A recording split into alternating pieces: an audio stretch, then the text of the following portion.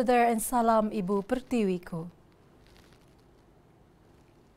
Britain's border force intercepted 74 people, including minors, on Saturday on 8 vessels trying to cross the English Channel into Britain, while 2 further boats were stopped by French authorities.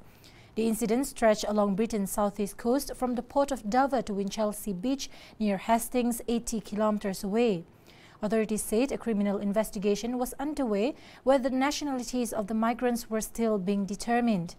Home Secretary Sajid Javid vowed that he would work with French border authorities to halt this rise in people trafficking across the channel. It is reported that the improving weather of a sunny, warm day encouraged smugglers to try their luck at bringing more migrants to the UK from France.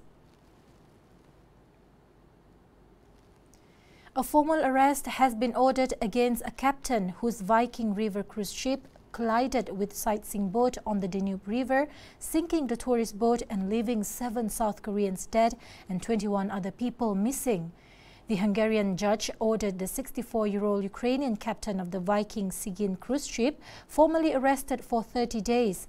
He said the captain, identified only as Yuri C., could be released on bail, but prosecutors are appealing that decision.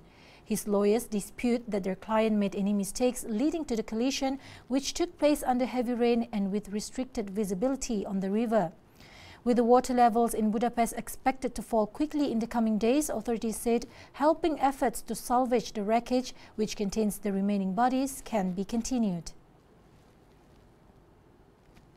And that is all for now. I'm Shira Abang Manso for TV Sarawak, anytime, anywhere.